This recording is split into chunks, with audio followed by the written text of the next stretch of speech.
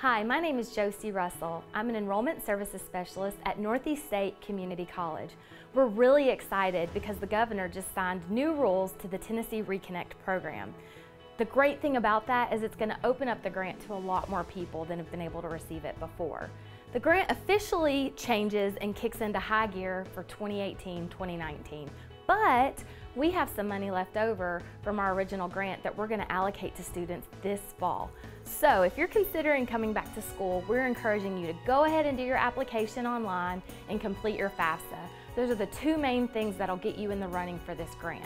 And you still have time to do it if you start now. And we're here to help you. So if you have any questions, just call the Enrollment Services office at Northeast State and you can ask for me, Josie, and I can help walk you through the process.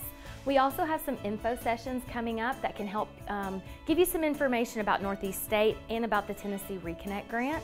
We have another one the following week on the 20th, which is going to be held in Johnson City at our campus there.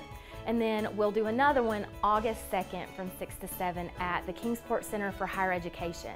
We're trying to move them around to our different campuses to make them accessible to the people in the Tri-Cities.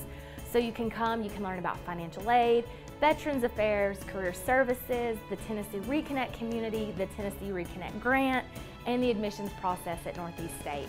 There's no reservation required. You just kind of show up and we'll be there to help give you all the information that you need.